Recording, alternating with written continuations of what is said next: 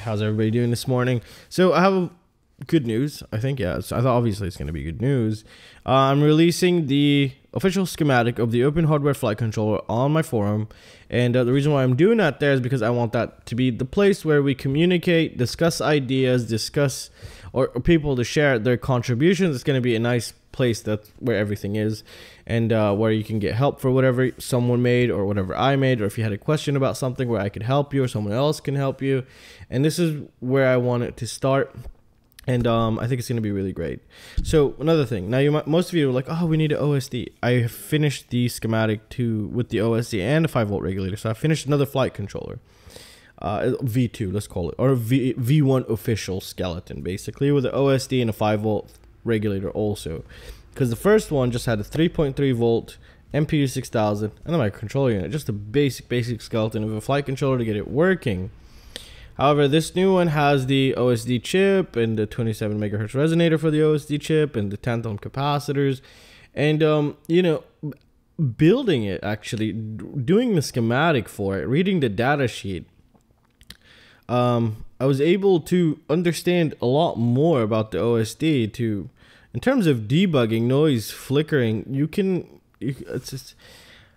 I'm going to leave it for a later video once we get into this more advanced. So currently I'm still in the process of making the playlist. We already did part 1 of the flight controller anatomy, and I already showed you the video of the flight controller actually working, which is really nice. However, I can't take it out because it's snowing, and yeah. So right now I'm just you know, I was just sitting in the shop yesterday. Actually, I stayed up pretty late. I was like, you know what, I'm going to add the OSD. Actually, I added it, but again, I have not tested it because I still need to do the PCB design for the OSD version 1 with the 5-volt regulator. And it's a lot harder than you might think right now because I'm only constricted to 2 layers. I'm not constricted, but I want to keep it 2 layers because I don't want the price to shoot up. And the price won't shoot up that much. Well, I mean, for 10 boards, it'll be $40 if we go to 4 layers. But 2 layers for 10 boards, it's $5 plus the shipping is like $30. So the other one is $40 plus shipping. It'll probably be up to like $50. But then that way you're getting them like what each board is costing you $5. You know, each PCB, not with everything. But then again, once I get it done, I'm planning on doing what is it called? Kits. So we can do DIY kits, I guess. People want DIY kits, we can do DIY kits. And someone who contributes also, it does a really awesome flight controller. Well, I can discuss it with you. We can make them also in the kits and see if we can put them somewhere. Maybe carry them in my shop, try to talk to Banggood.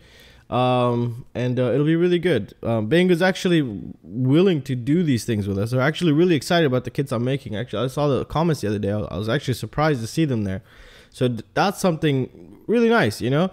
But the thing is, we have to keep in mind that the price has to be reasonable. And again, kits will be more expensive than an assembled one because assembly is you know, machine assembles it for you. But a kit, you have to get people to come and you know, count how many capacitors, how many resistors, how many, you know, put them in the bag, and hopefully one of them didn't have an error or missing something. It's not a big deal if it is, but you know, it's you know, you're waiting, you get it and you want to work on it. Next thing you know, it's missing 2 capacitors. And then you're just like, what the? You know, it kind of frustrates you, and it'll frustrate me also. This, I'm speaking for myself here, how I would see it. But yeah, where was I going? Where the hell did I go? Anyways, yeah. Anyways, so I released the schematic, and I want to see people's contributions. I think it's going to be really interesting. It's going to take some time for stuff to build up, but it's going to be pretty good at the end.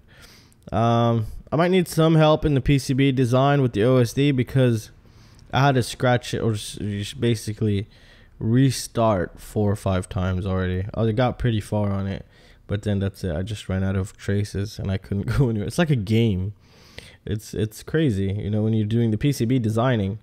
You have to really think. I mean, the amount of thinking you have to do for tracing or just basically wiring everything on board with 2 layers is quite challenging, and it's quite interesting too.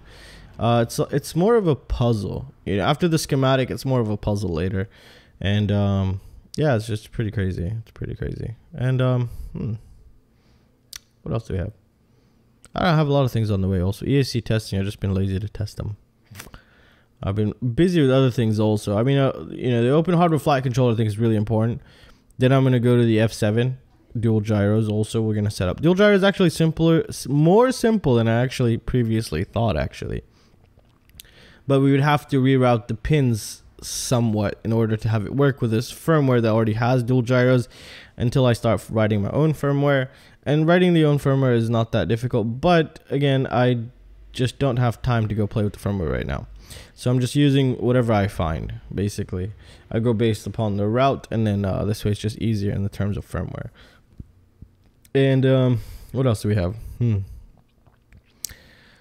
I am planning, okay, still way too early to say anything. I am planning an ESC, an open hardware ESC. However, we won't be able to run BLHeli32 because that's closed source. Or maybe, but I don't think so. I don't know. But we'll do a BLHeli S one. That'll be really nice, I think. That'll be pretty interesting. Maybe you could put an OSD in your ESC. I'm just kidding. What the fuck do you need that for? I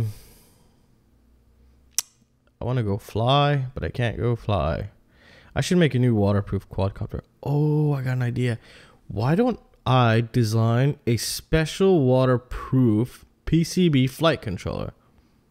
Isn't that awesome? Now you might say, what the hell? How the hell do you expect to do that? Easy. USB. When you program USB, we just make it 4 pads, and we can make some sort of external adapter for it. And that's it. Whenever you want to, solder or set up a connector of some sort. A waterproof connector if you could find one. I'm pretty sure there's stuff like that exists. That would be really good actually. Everything is pads, and on the bottom maybe. Well, really nice. So I mean the possibilities are endless, which is really nice. I mean, it won't cost you nothing. I mean, if you have broken flight controllers, basically zero money. I've linked everything that will be needed down below. It's not really much. It's kind of like the first investment into quadcopters. It was a lot because batteries, charger, goggles, receivers, everything. And then after that, it's just you could get an $80 quad and that's it. You don't need anything else for it. Same thing here. Once you have everything you need, then $5 for 10 boards. You ruin it? Well, just get another one. You ruin it? I'll get another one. Hey, you want me to build it? Oh, your friend's flight controller burned. Like, give it to me. You take it, and then you just, do a little transplant, add a little capacitors and little resistors here and there, and you got a working flight controller for your friend. Now he doesn't have to wait. Yeah, it could be better than anything on the market. Who knows? No, I'm just kidding.